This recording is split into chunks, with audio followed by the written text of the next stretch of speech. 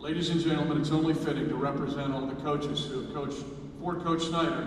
Please welcome the Hall of Fame coach in his own right, Bob Stoops.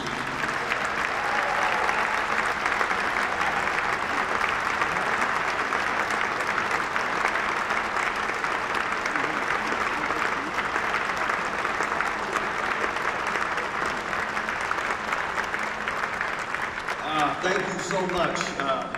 Gosh, it's great to be back here. Love Manhattan, Kansas. My wife and I, Carol and I, absolutely loved our time here. 7 years here with Coach Snyder. I think Coach, he got me on board maybe in the first 2-3 weeks that Coach was here. And what a blessing, you know, and so many great memories and so many great relationships and friends. So we're elated to be back with you, and every man a Wildcat, even me tonight, all right? So, that's right. A couple of special things about being here tonight. One of them, you know, everyone knows Coach Snyder's notorious about his long work hours, work days, and in fact, I'm just happy I don't have to be in the office at midnight tonight here before working. In fact, one night, Jim Levitt and I were going over something on the grease board or the chalkboard back then, and Coach knocked on the door and said, "Hey, it was 11:30 at night, right?" He said, "You guys go home early tonight." Jim and I kind of, you know, chuckled like, "Yeah, okay," like he's kidding. And Coach looked at us like, "What are you laughing about?" Like he meant it, you know. So. But the other thing I'm excited to be here tonight, I don't have to deal with them tomorrow in a game.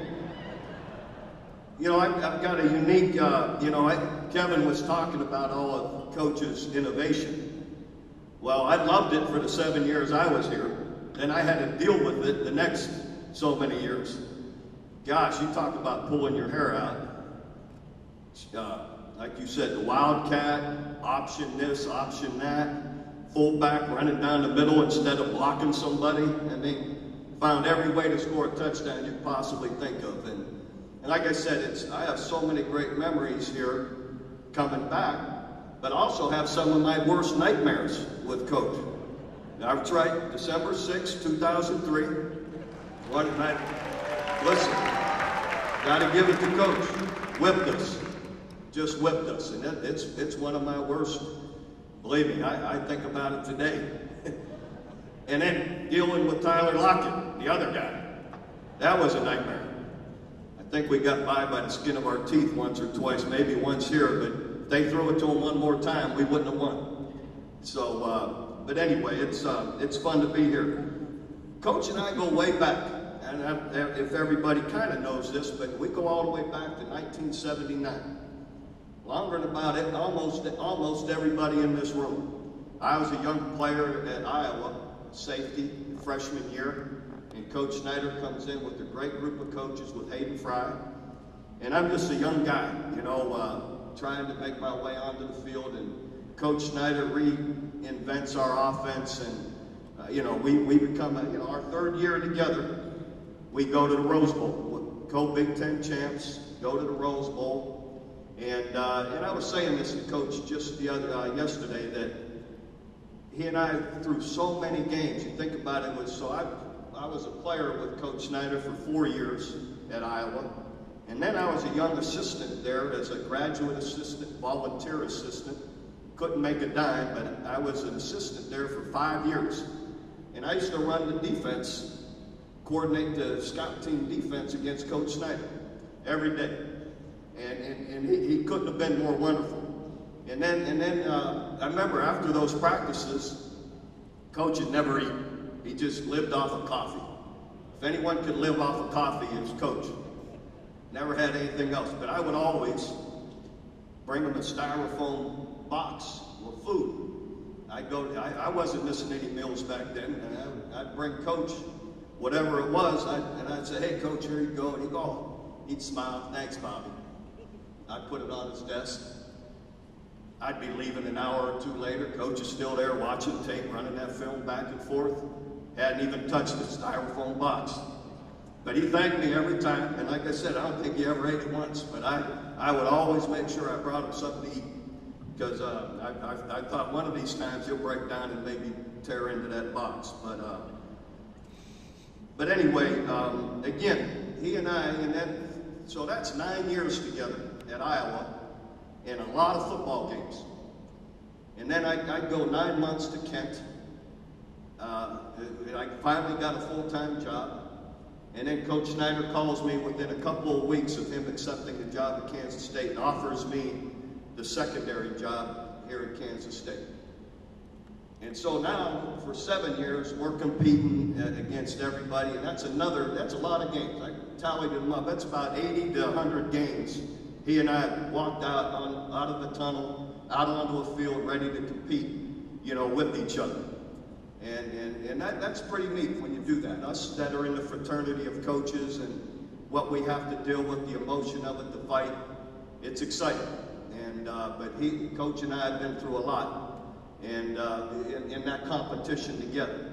And then it's kind of odd, then I have to be on the other side of it, at Oklahoma. And I never liked that. I never liked competing against family or close people like Coach Snyder. I had to play Iowa one time, Coach Ferentz. You just don't like that, because we all have such challenges in such a fight together. And again, after being in so many battles together, you hate to have to go against each other.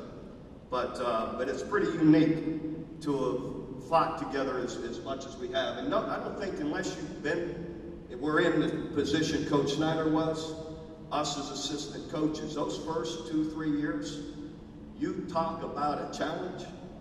I don't want to, Dr. Weefald said it well, how poor a shape we were in. And I don't want to say it anymore because hopefully that'll obviously never happen again. But when you lived it, you have no idea. I think our first scrimmage or time we went out to do a team session, Coach, I think we had 4 defensive linemen, period. And 2 of them, I think, were walk-ons. And we'd be in a team session, and all of a sudden, you got to take a break. You got to hose them down, water them down, cool them down, get them some water. That's all we had. We didn't have like 4 other guys come in and let them take a break. There was no one else to take a break. So it was as bad as it can be. And to this day, I promise you, to this day, of all the wins I've been a part of as a player or as a coach at Oklahoma, Florida, anywhere, one of my all-time top couple wins will always be the North Texas State win when Frank Hernandez caught that ball in the corner of the end zone. Always. Yes. Now you got to remember, we're winning. Think we're going to win the game. All we got to do is stop them one more time. I'm the secondary coach, right? I got 3 guys on this wide receiver at North Texas State. I'll be darned, all my guys fall down. They catch a touchdown with like a minute to go in the game. You talk about, I fell to my knees in the press box. I'm like, I can't tell you what I said, Mitch, but you probably heard me. But then we come back, Coach and Coach Miller, Bill Miller here, I don't know if Bill's here, but they march down the field. We throw that corner route to Frank Hernandez in the end zone. And I mean, I'm not real emotional. I'm almost crying. I'm swinging my wife around on the field. We rang the victory bell, as it's been rung said. We rang the victory bell, tore down the goalpost, took it down to Aggieville. We beat North Texas State, but we won. We won, and that started it. That started it all. And with that, because of my belief in Coach Snyder, when I came here, everyone tried to tell me, and you know what? Even the community in that first year, everyone wanted to convince us you couldn't do it. I never, ever doubted it because of Coach Snyder. He knew how to win. We did it at Iowa. We were going to do it here. And it was because of that faith and that belief in Coach Snyder. Never did I believe once, at all, we were going to win. And then little by little, we did. Again, with coaches you know, meticulous attention to detail. We won. You know, it's, you know, Coach is big with his family. Sharon, you know, wonderful, wonderful person. I've loved gotten to know through the years. And Sean, been able to coach next to Sean through the years. And all of Coach's family, and I know it's Snyder Family Stadium. Coach is all about that. And it's really special. I know what a difference he's made in his community and around the state. And I would warn all of you now, he's got a little more time.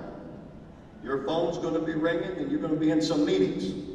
Whether it be family meetings or community leaders here, you better be ready to have coaches not going to sit idly by. But the example Coach has given through the years is one of incredible determination, fight, and find a way. And don't let that suit and that quiet, nice, soft demeanor fool you. Believe me, he is a bulldog. And I've always loved that about him. He comes across, and he is. He's a gentleman. He really is. But he is a fighter, and if you're a competitor against him, you better be strapped up. And I went through the years, we've had some success. And I don't tell anyone, people would ask me, how do you play Kansas State? And listen, I was always for Kansas State as long as they weren't playing us. So I wouldn't say much. But to my coaches and my team, when I said, if you're playing Kansas State, your ass better be ready to play. Because otherwise you won't get it kicked. Because that's how they do it. They're physical, they're tough. Coach always has his team ready to play. A few mistakes, they're hard to deal with. And I think whenever we did have success, it was we had such respect for them, we were ready for it. And we knew we had to be at the top of our game to have the chance to win. But forever, I will always coach, and I'm glad I did this before Coach retired for the second time. I think I sent Coach a couple of years ago a letter. I think I emailed it to Joanne. Joanne's out here, and to give to Coach that I wanted him to know how grateful I was for the opportunities he had given me. It was my first big, young assistant coach having a job in the Big 8. And then after a couple of years, an opportunity to be a coordinator, a co-coordinator with Jim Levitt. And he gave me some great opportunities, and I learned so much and grew so much in the 7 years here. And it was really a huge stepping stone for my life to be able to go on and end up becoming a head coach. So I will forever be grateful, Coach, for those opportunities you gave me. And I know I speak for all the assistant coaches you've had, so many great ones through the years. We're all grateful for the opportunity to work in such a great place and to work with you. And we all love you, Coach. I really appreciate you. And again, every man a Wildcat.